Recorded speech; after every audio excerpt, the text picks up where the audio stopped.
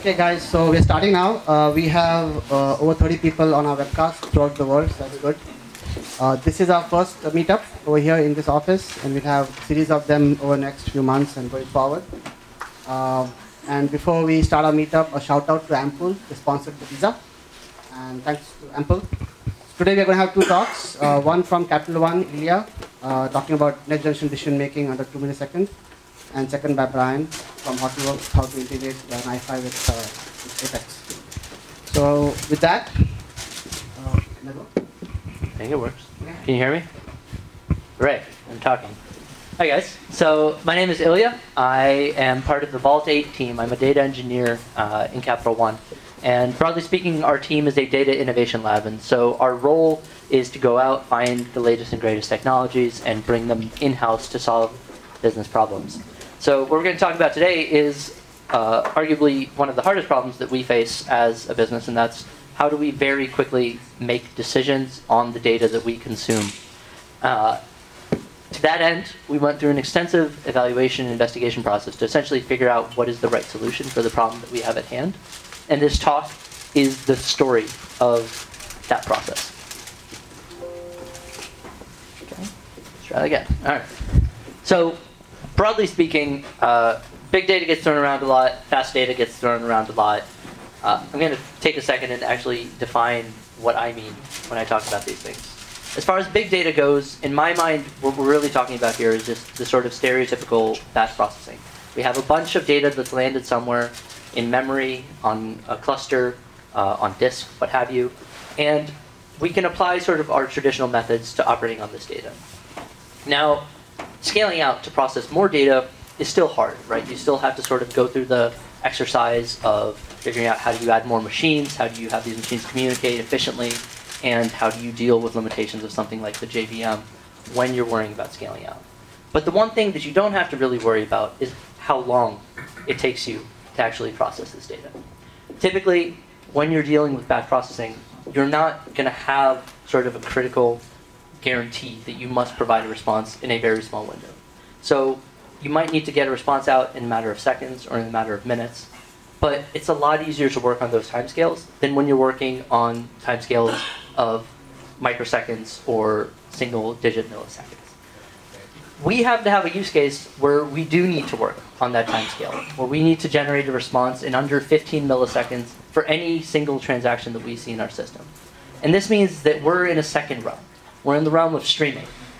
And in streaming, we're not operating on chunks of data at a time. We're really operating on one piece of data at a time as it comes in and becomes available to us.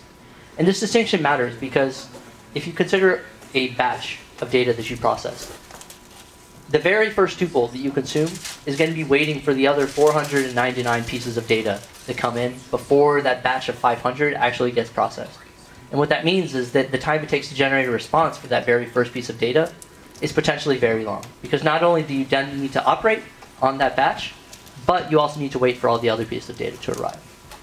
In contrast, in stream processing, as a piece of data becomes available, it immediately gets fed through the pipes, operated on, and you get a result out. Now the challenge here is that we can't simply say, oh, well, we can just take a little longer to process this, right? We want to throw a few more algorithms at it. Because if we do that, we're going to increase the complexity of the system, and we might exceed the time window that we have. What this means is that, realistically speaking, the only way that we really deal with the challenge of processing a lot of data in the streaming fashion is that we have to scale out.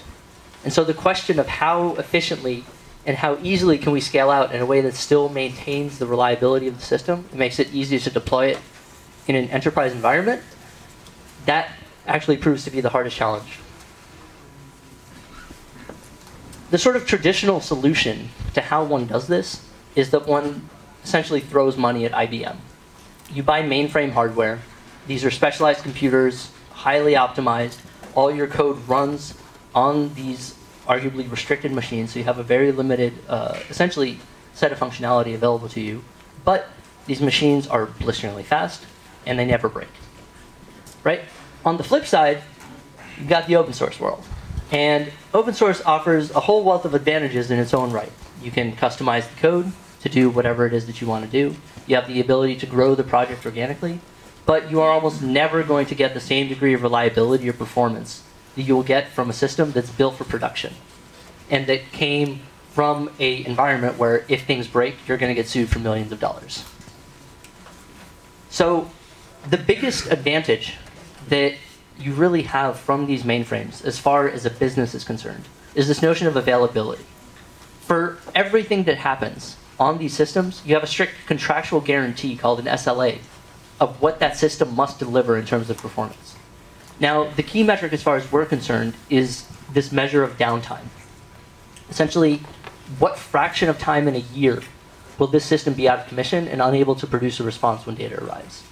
And we care so much about this because any time that we do not generate a response to an incoming request, we're sacrificing all of the investment that we've made into creating the systems that respond to that request, because something upstream of us will just make that decision for us.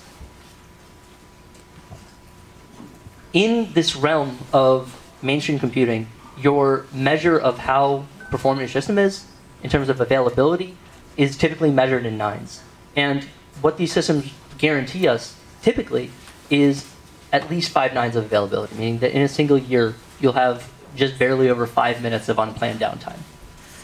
You've also got systems like S3, which actually guarantee 9 nines of availability for comparison, which means that for all intents and purposes, these are never down systems. To get this, you pay a lot. Now, with open source technology, there's a massive advantage, first and foremost for the business, because it's free, right? If you can get this thing to work, that's a huge payoff in its own right. Secondly, these systems are notably more flexible. You don't have to go to IBM or Oracle or somebody else and try to convince them to add some feature to the product that benefits your business specifically, but may or may not affect anybody else. They're not going to care unless you're a giant paying customer. With open source, if you have the know-how and the familiarity, you can go and build it yourself. And in a lot of ways, this allows you to future-proof whatever you design on top of these systems. And that's a critical sort of goal when the ultimate objective is to build systems that last well into the future, where our solution to problems is not simply to just throw more money at it. Now, what we do today is we have data come in.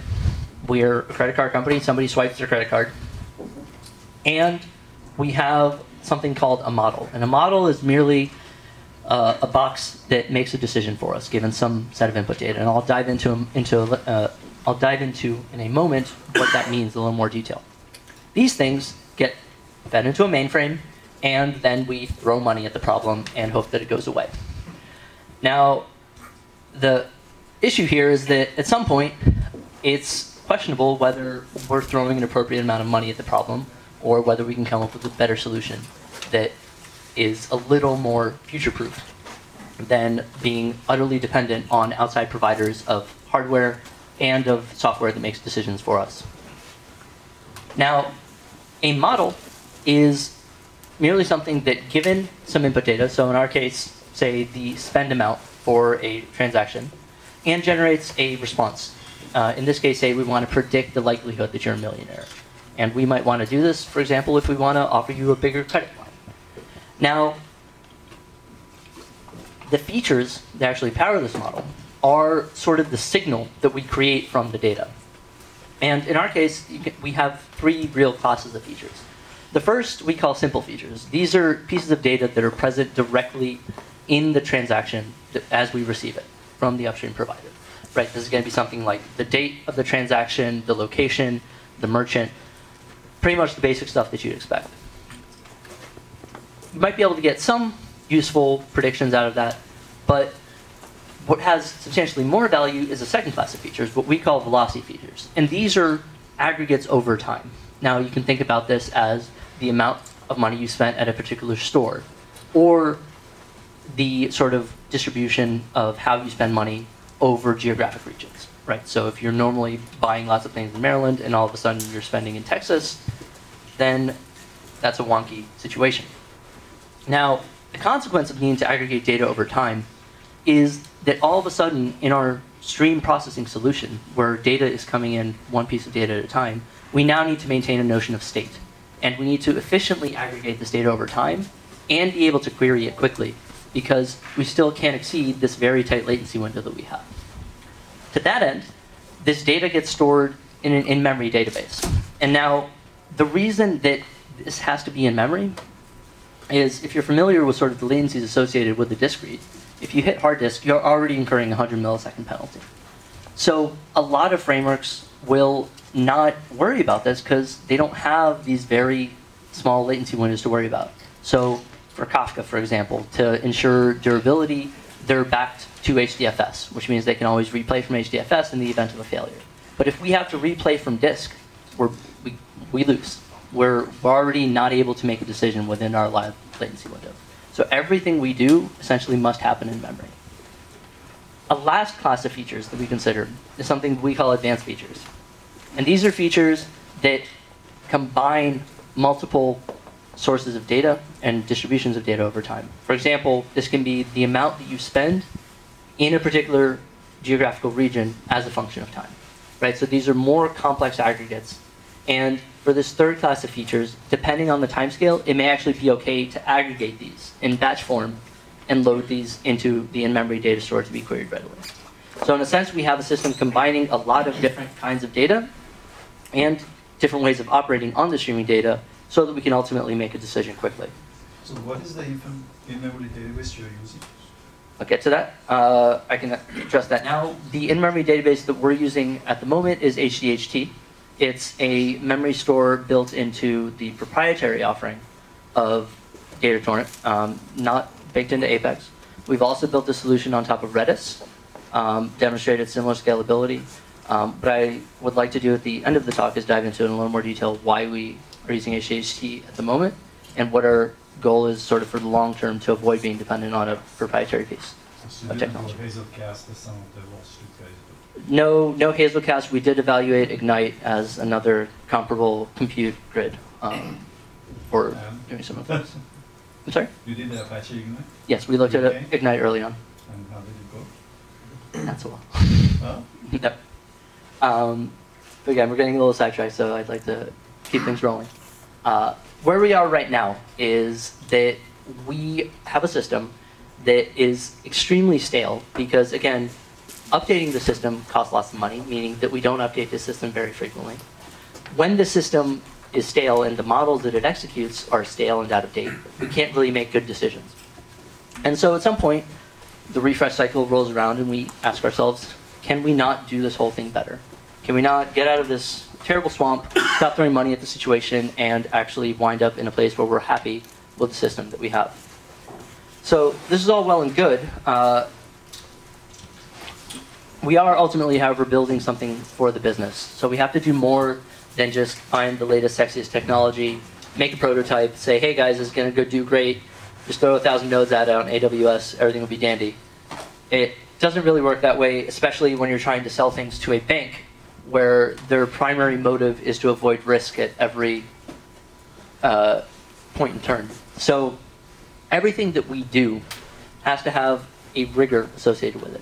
We must essentially prove that whatever solution we pick makes sense both from an engineering perspective, from an architectural perspective, and that it's feasible to deploy within the enterprise. This is the only bit of actual hard text on here. And I want to just highlight a few things here that at first glance might not seem like that crazy of a deal, but are actually critically important. We've already talked about our latency constraints. The second bit, so this goal of 2,000 events per second, right, is laughably small. I'm not going to sit here and tell you that that's a lot of data. But the thing to keep in mind is that this is the raw data that's coming in. And as this raw data comes in, on top of this raw data, we need to compute features. We need to retrieve features from memory, right? We need to compute and retrieve more advanced features. We need to update all of the pieces in memory that we're maintaining in terms of aggregates, right? And ultimately, we need to feed all of these into a model, make a decision, score it, validate it so that over time we can track when our model performance degrades and we know when we need to deploy new models, and then ultimately return a response. And now all of this still needs to happen within that latency window. And what you actually see is that these 2,000 events blow up, and these turn into hundreds of thousands and millions of events in their own right. So this number, which at first seems really small, in reality blossoms very quickly. Now, we've talked about the importance of availability. If we want to replace a mainframe, if we're building something on open source technology, then we have to meet these same requirements for availability and durability. We cannot lose any of the data going through the system, and we can't exceed our latency window. And the last bit, and I've spoken to this, is this notion of scalability. That as we need to process more data, as we want to grow sort of the problems that we're able to tackle with the system, then whatever it is that we select, we should be able to add resources without having system performance degrade. And that's really the only sort of measure of scalability that matters. Like, your ultimate goal is, right, you have a linear relationship, right? You can add 10 times as many nodes and you'll get 10 times as much performance. The sad reality of it is that you're going to get maybe 5 or X or 6X performance because of all the complexities of building a larger system. But the degree to which it's easier to operationalize such a system and keep it running, that's ultimately what drives its sort of long-term success.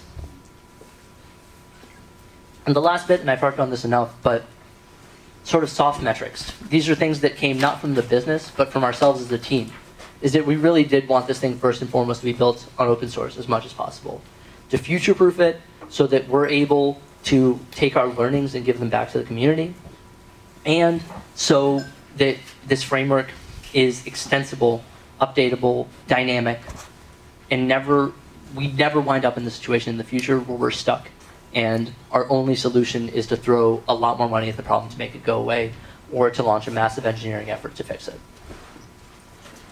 So how do we actually get out of this swamp that we find ourselves in? And the only true answer here is that you must consider all the things. So Hazelcast is up there. We did look into Hazelcast. We didn't run it to the same extent that we ran some of these other frameworks. This is a small subset of all the things that we've looked at in terms of streaming frameworks, in-memory databases, compute grids. Of all of these, there's only a few really that stood out for our particular use case, and I'll dive into specifically which ones those are later. But the more important question is, how do we actually compare these?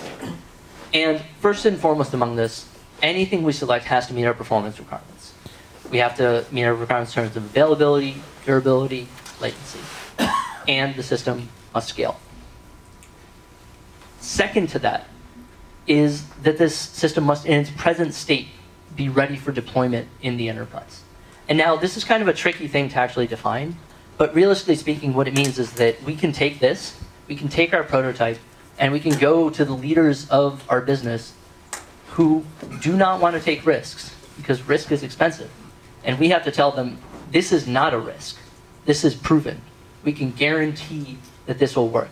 And of all of the things that we have to show, that's the hardest, right? That is the hardest thing to quantify. That's the hardest thing to convince somebody else of.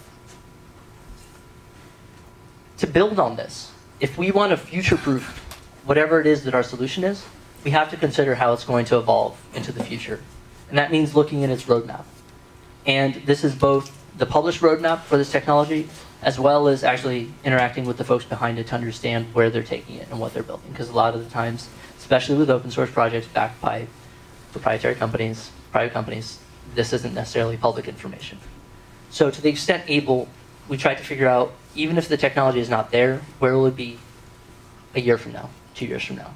And the reason we want to do this is that if we're putting all our eggs in this basket of a particular tool, we don't want this tool to go away from us and move in a direction that we can't really benefit from. And the last bit that sort of ties all of this together is the community around the project. Especially in the open source realm, a project lives and breathes by the people that support it and that help build it. And again, if your community moves away from you, you're going to be stuck maintaining a piece of code that nobody else is working with. New tools are going to come out that aren't going to interface with it, and you'll be stuck holding a piece of dead wood. And so anything that we selected, we wanted to make sure that it has a vibrant and active engagement amongst a broad and diverse population. Now, the upshot of this entire discussion is that of all the things we looked at, Apex was the only thing to fit the bill. And I'm not going to just sit up here, tell you that, and then walk away. I'm hopefully going to actually convince you of that fact. And to do that, we're going to look through the main sort of runners-up.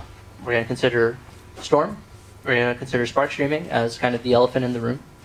And we're going to look at Flink as the final and best alternative to date that we've seen to Apex. So first and foremost, I'm throwing Spark up here not because it's necessarily a viable solution, but because it's what everyone knows and I think to some degree understands better than any of the other tools up here. And Spark Streaming in particular is not really a true streaming solution. So under the hood, Spark Streaming is doing what is called micro-batching, meaning that it's taking the input data, it's waiting for enough of that input data to come in to reach a predefined interval of time or size, and then it is running that mini batch, which may be a couple seconds or a few hundreds of milliseconds, on the underlying Spark framework that does what Spark normally does, moves some data around, gets it all into the right memory space, does some computation, writes it out to disk. Now, the consequence of this is that all of Spark's internal machinery is still in the loop. And even if you can reduce the duration of this microbatch, as you can in newer versions of Spark, that machinery starts getting in the way, especially when you get down into levels of hundreds of microseconds. And pretty much in practical terms, you cannot really use Spark Streaming for applications less than half a second of duration in terms of latency. Now, the consequence of this is that if we wanted to build our tool on top of Spark, we could simply not meet our latency requirements. With that said, Spark is still a fantastic tool as far as quick and dirty ETL, rapid iteration with machine learning algorithms, and simply moving data back and forth in and out of various systems. And to that end, that is what we use it for. So in our ultimate solution, Spark powers one of these advanced features that we're talking about. We compute this feature in Spark, load it into memory, and subsequently consume it with Apex. Now, of the three true streaming solutions, each is different in their own right. And Storm up here is kind of the legacy solution, but it's also the most proven, right? It's been around for ages, deployed in production all over the place, blisteringly fast. It works. It's easy to use. I will dive into why it's not quite right for us. That said, it's still a great piece of technology. Flink is a much younger project, younger than either Storm or Apex, but very well designed, a bunch of smart people behind it, active and growing community, and they are doing a really great job of essentially explaining why they are a true competitor to Spark and why they're a great streaming solution. And part of this is that they have a really robust system for error handling that does not cause some of the same problems that Storm runs into. And last of all in here, we have Apex, and I'm not going to talk about it right now because I'm going to dive into in detail what makes Apex special after we talk about the others. So Storm is a technology that was acquired early on by Twitter and primarily driven by Twitter for a long time. What's interesting is that Twitter ultimately moved away from Storm in favor of Heron. That's something that happened earlier, or towards the tail end of last year, I guess. And the reason that they did this is because they ran into issues executing Storm in production environments, especially at scale. And part of the reason there is that essentially different Storm applications would not play well in the same cluster. And they ran into issues with resource sharing, amongst other things. The way that Storm works is you create topologies or connected graphs of operators. And in Storm, you have two kinds of operators. You have essentially a source operator called spout, and you have bolts, which are operators that consume the source data, do some operations on it, and pass it on to other bolts in the topology. Now, the reason I mention this is because in order to understand how Storm handles failure scenarios, you kind of need to have a better, some semblance of the structure. Now, in a failure scenario, say for example you lose a node, you're going to lose the operators, the bolts or spouts that are deployed on that node. The way the Storm handles these failures is that when a spout initially produces data and emits it into the topology, it'll also transmit, it'll wait for an acknowledgement signal to come back from everything downstream that needs to consume that piece of data. Now, the way the Storm detects a failure is when this acknowledgement never comes back. And one of the first problems that you run into with Storm is that you can't actually configure this acknowledgement window to be less than 1 second. So what this means is that you can't detect a failure any sooner than 1 second. Now, in of itself, this isn't a disaster, right? What you can do is you can create 3 separate pipelines, all processing the same piece of data, such that if any one of those pipelines fails, then the other 2 pipelines will still be doing the same work, and you can get a response from one of those. This would work great in theory, except that unfortunately in Storm, because everything ultimately comes back to that same spout, and that spout needs to go back and replay, you have to reset the state of the entire topology. Meaning that the only way to actually create this independent, durable structure, where you have these separate pipelines processing the same data to be independent of each other, you actually need to deploy separate Storm applications. Which, unfortunately, brings us to the situation that Twitter found themselves in, where they're deploying a multitude of large Storm applications on extremely large clusters, but these applications were all competing for resources and competing with each other just for compute, and not able to operate efficiently. And the consequence of this was that they ended up redesigning Storm fundamentally to avoid a lot of these issues, and they built their own resource manager to replace the sort of default manager that Storm has to get around this. Now, what this means is that for the sake of scalability and fault tolerance, it's a lot harder to actually operationalize Storm.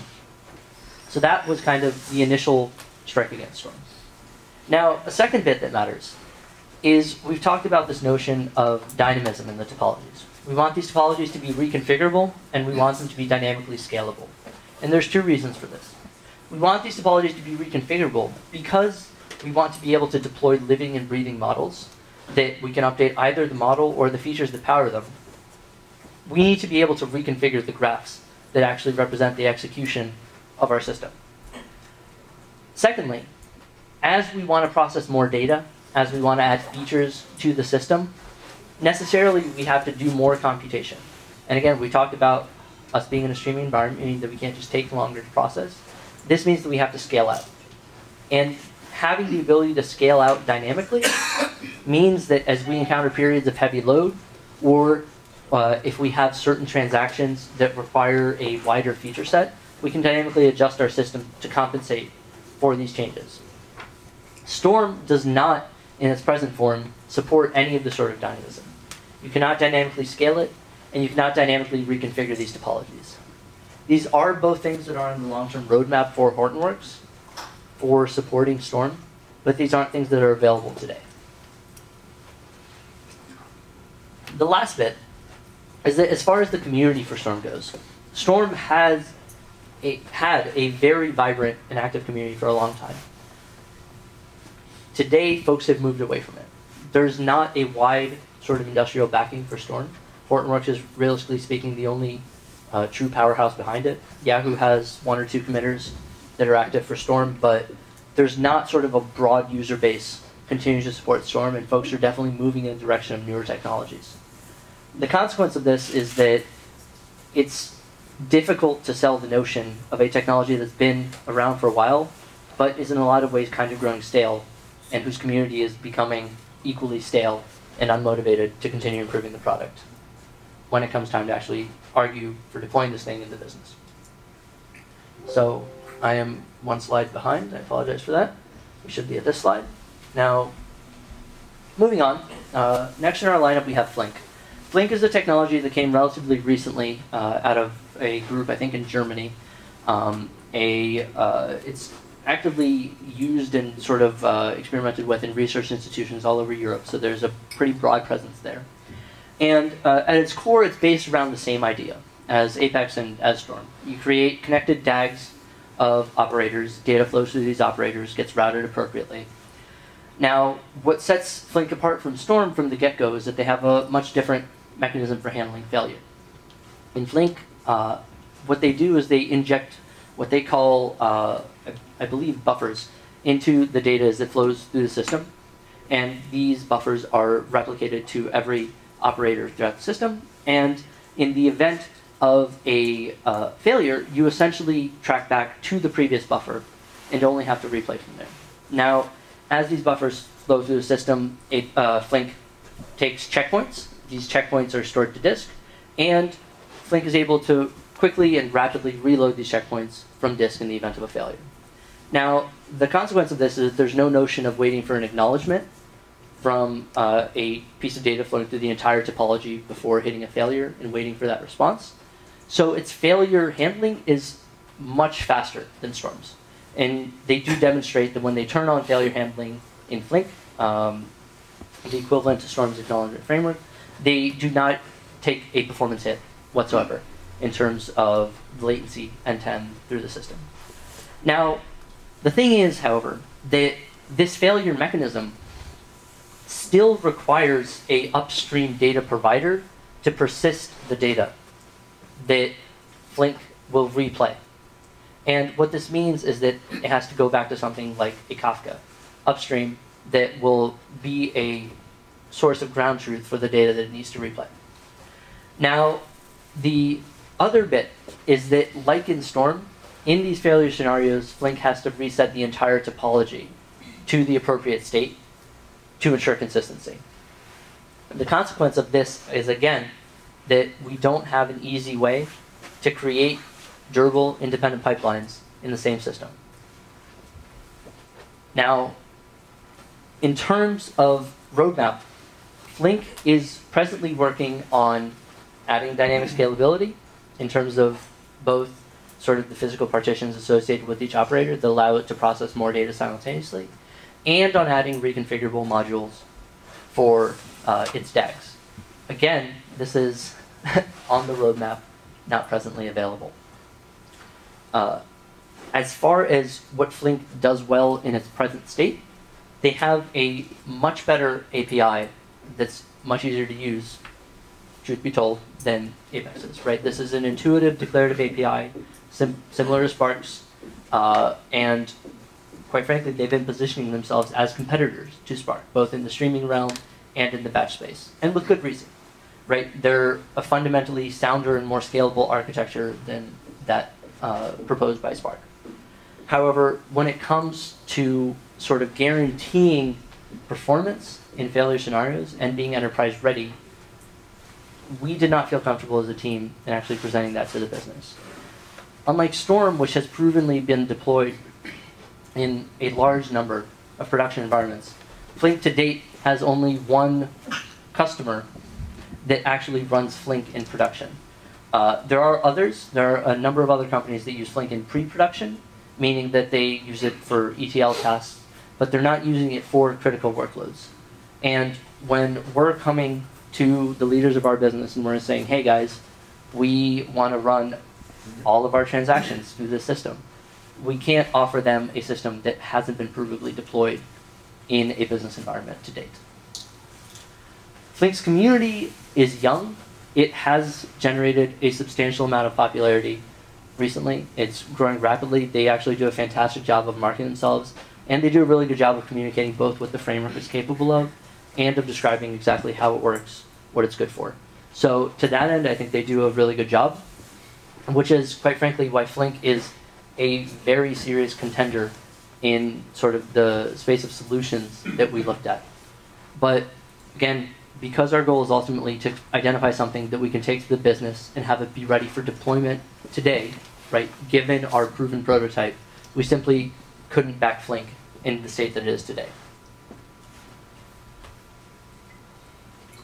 And this brings us to our last contender, and that is Apex. Apex is a technology that came out of Yahoo Finance.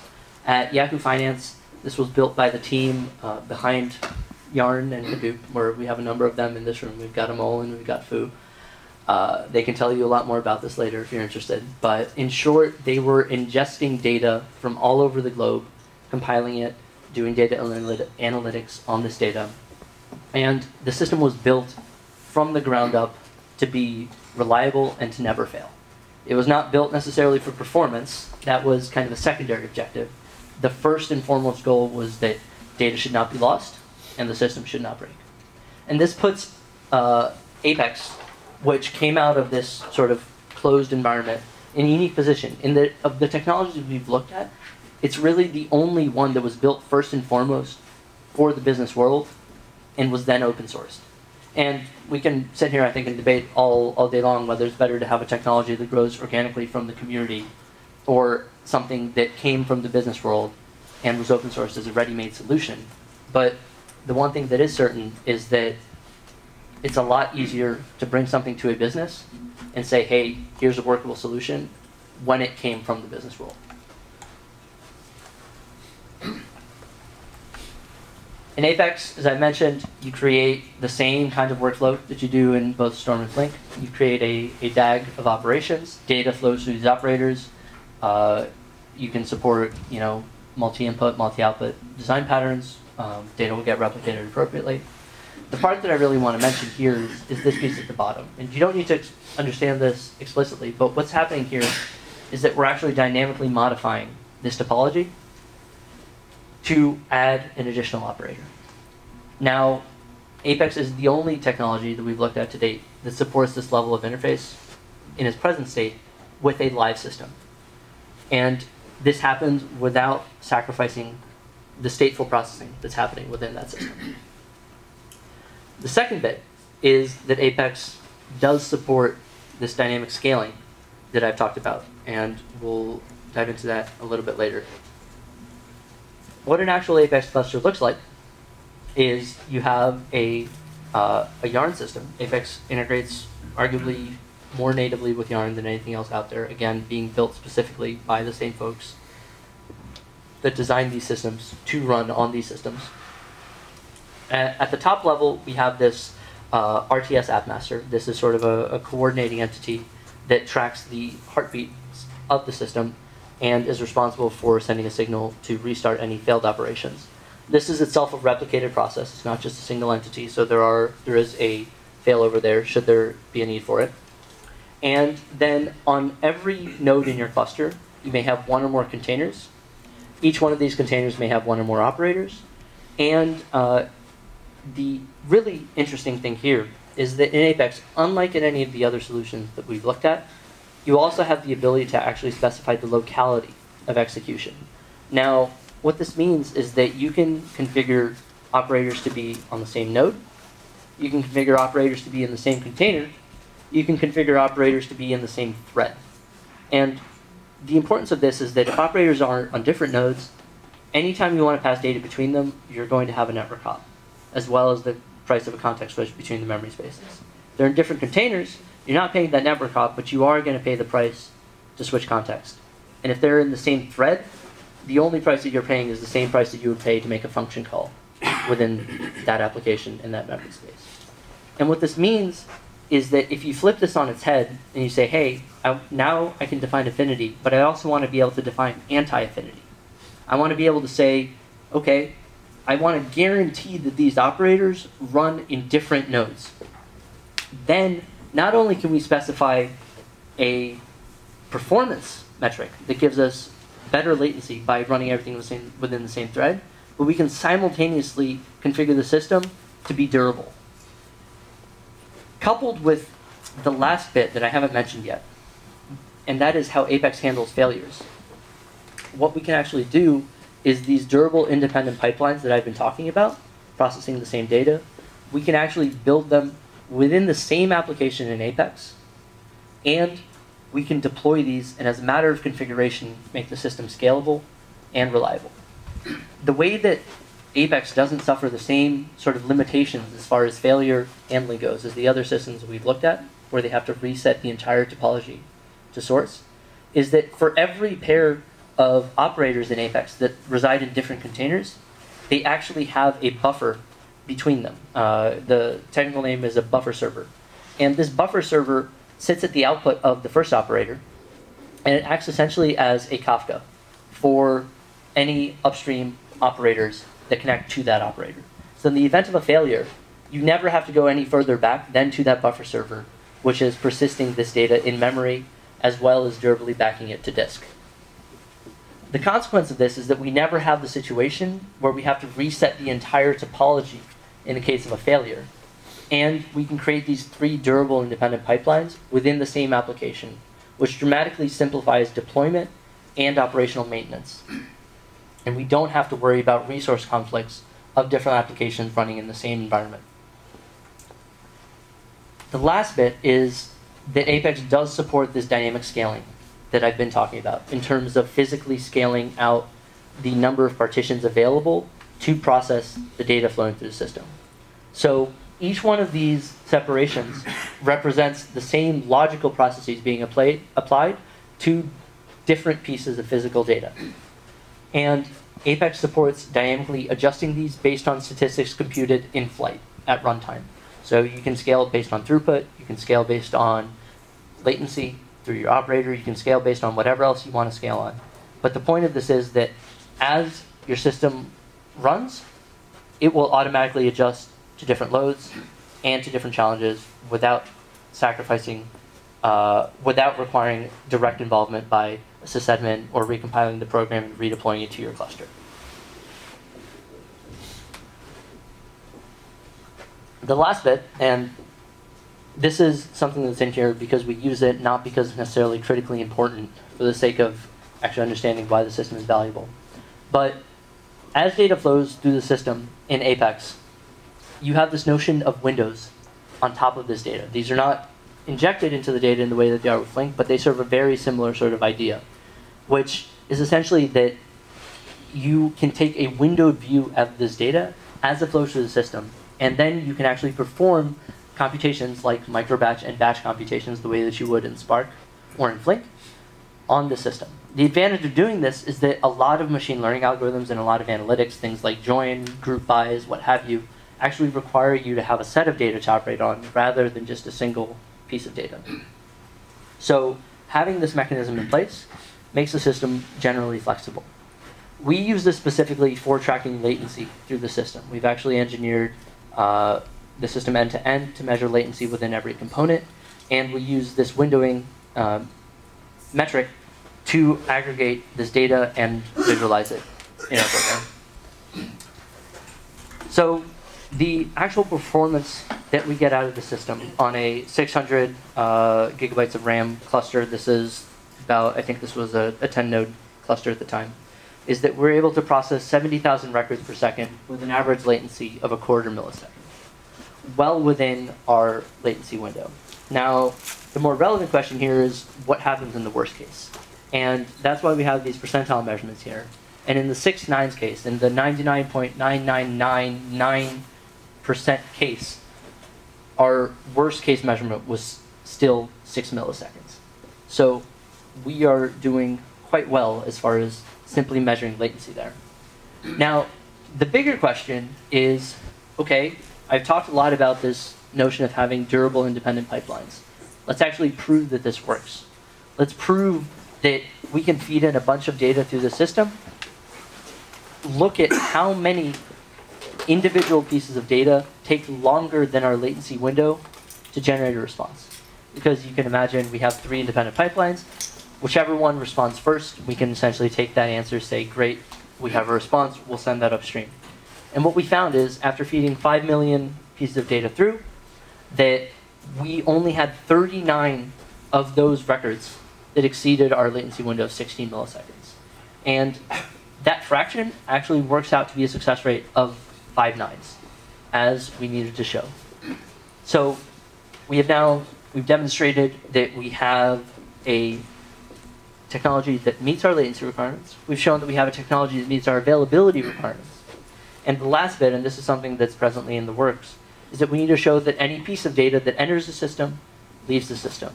And to that end, we generate a unique hash for every record that comes in, and we then compare against the hashes generated at the output to ensure that all the data that came in is equivalent to the data that came out. So whoever produces the first answer, you run with that, and then you're done. That's the notion. And the reason that this isn't formally defined is that this isn't actually something we've yet gotten back from the rest of the business. So essentially, the upstream consumer of the response that we generate, their operational paradigm is unclear. Like, we ultimately feed back to IBM MQ. What IBM MQ does with multiple pieces of data is undefined. So like, it's not like it's clearly articulated that it'll take the first response and append that. This is something that the rest of the business has not yet provided to us as a requirement. So to that end, we're working still in sort of this at least once paradigm. Now, Apex does support an exactly once approach. This is based, correct me if I'm wrong, on the windowing mechanism. But essentially, over the course of a window, you can ensure that you get exactly one response for every piece of data that comes in. So it is doable in the system.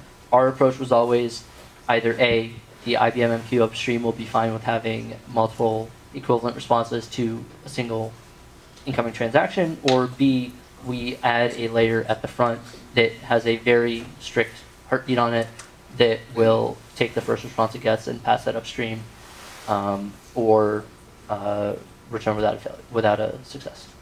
So we consider this, we haven't had to implement it yet because we haven't gotten a strict sort of definition of what we actually need to build from the business.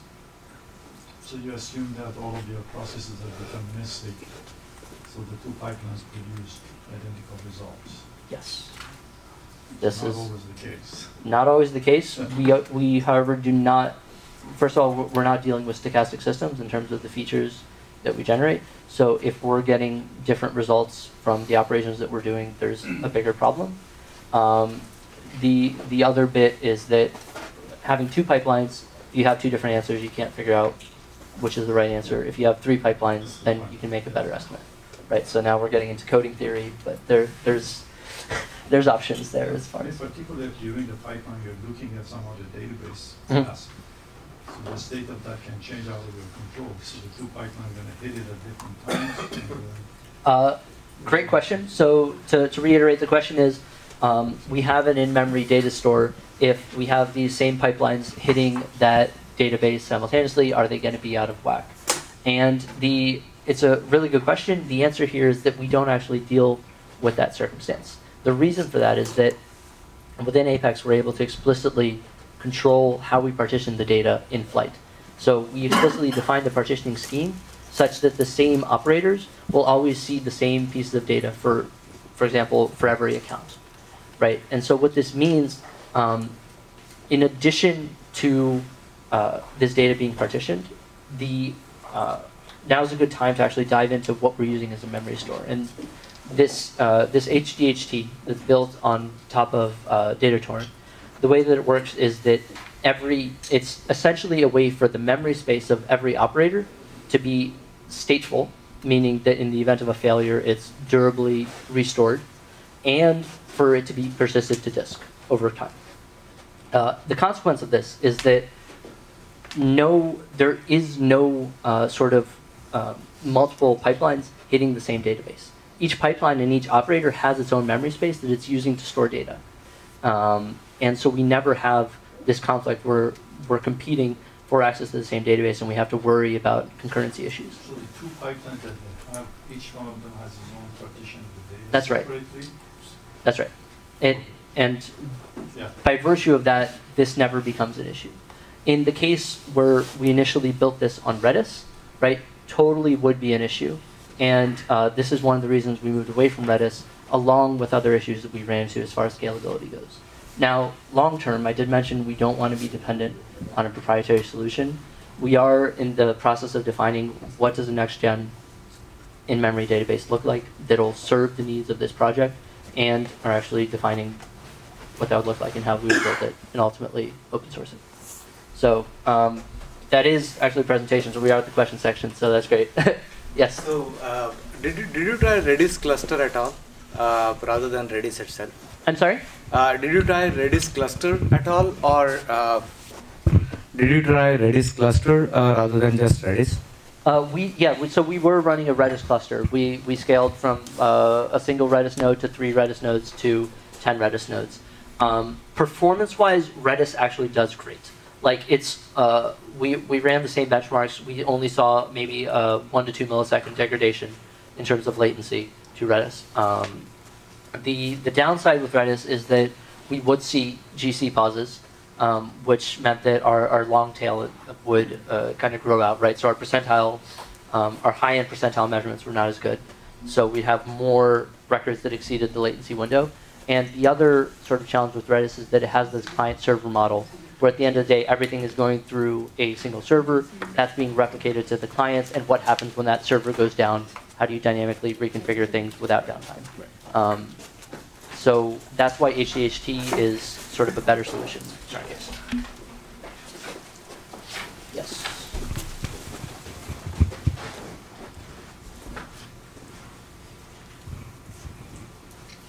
Any questions on the webcast? We have about 30 people there.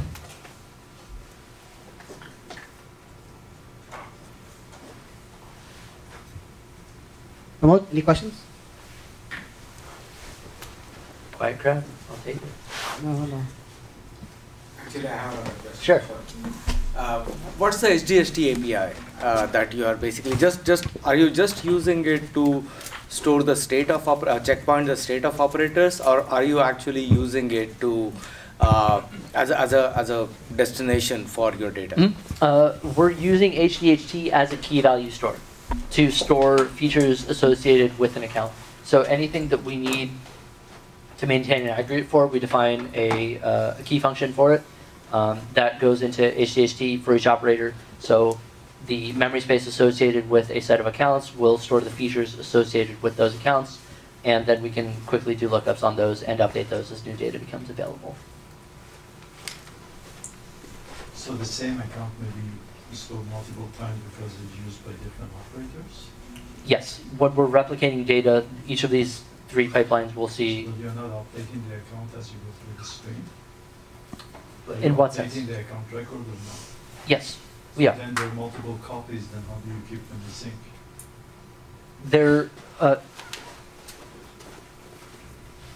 There is no, I guess, your question is, what if the 3 pipelines get out of sync with each other? No, so you've got 3 operators, Yes. all of them they're doing something with the account record. Hmm? So you say you got 3 copies of that account record per operator, right? Not per operator. So again, Oh. there's a physical separation. So logically speaking, we have 3 independent pipelines. Yeah. Each of those 3 pipelines sees a copy of a single record for any one transaction, and we take the first response for that specific transaction that we get out. So the state of each of those pipelines will be in lockstep because they're processing the same data at the same time in order. Yeah, I got it. So Okay. okay. Yeah. Hope that helps. Did you consider SAMSA? We did look at SAMSA. The main sort of strike against SAMSA is simply that it's built on top of Kafka. Kafka is back to disk, and that complicates the sort of situation of recovering from failures. Granted, this notion of parallel pipelines totally is fine in that case. Like SAMSA is arguably a pretty appealing technology. We didn't evaluate it explicitly. Again, relatively young, relatively small community, relatively focused. Support, right, only really deployed at LinkedIn. So it was on our radar. We never did an explicit evaluation of it. We had 3 good alternatives. We have limited resources. We can't look at all the things. So we knew of it, think it's good, didn't use it. Any questions from folks on the webcast?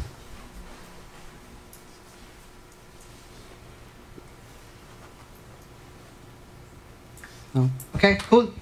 How's that? Thank you.